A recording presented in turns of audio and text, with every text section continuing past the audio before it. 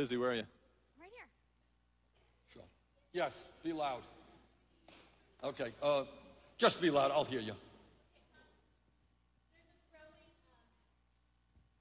With the growing Islamophobia in this country, if you look at all the Republican candidates, in order to feed into their constituents, they're talking about Islamophobia and are constantly bashing Muslims in the media. Ben Carson, Donald Trump, the biggest bigots. As a Muslim student, as an American Muslim student who aspires to change this world,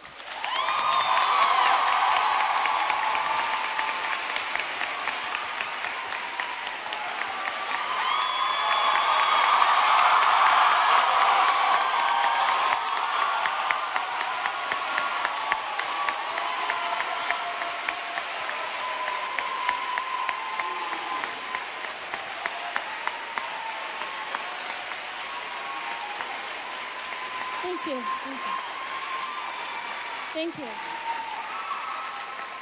As an American Muslim student who aspires to change the world, currently majoring in international conflict analysis and resolution major, and I hope to be a human rights attorney.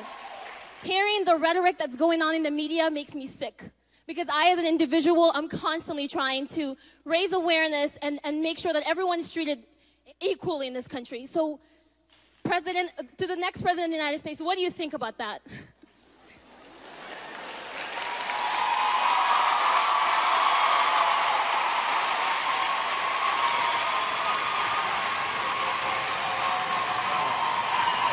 This is what I think.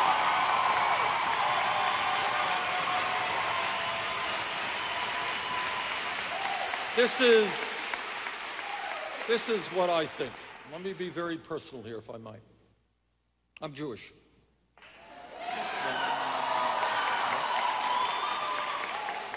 My father's family died in concentration camps. I will do everything that I can to rid this country of the ugly stain of racism which has existed for far too many years. And let me tell you something. What racism is about is many, many things. It is pent-up hatred that is lashing out at people in uncontrollable and stupid ways. But it is something very different than that. For many years in this country, you have had politicians, and I'm old enough to know this, who played black off against white. So they told white workers who are earning pennies an hour, they said, hey, you think you're in trouble, but you're better off than the blacks who can't drink at a water fountain or go to your school. And they told straight people, well, you think you got problems, that you're better off than those gay people, right? And they told men against women. We played one group off against another. The rich got richer, everybody else is fighting with each other. Our job is to build a nation in which we all stand together as one people.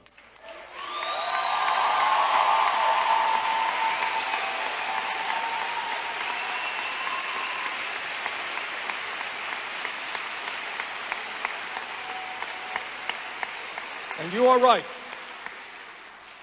There is a lot of anger being generated and hatred being generated against Muslims in this country. That's absolutely correct.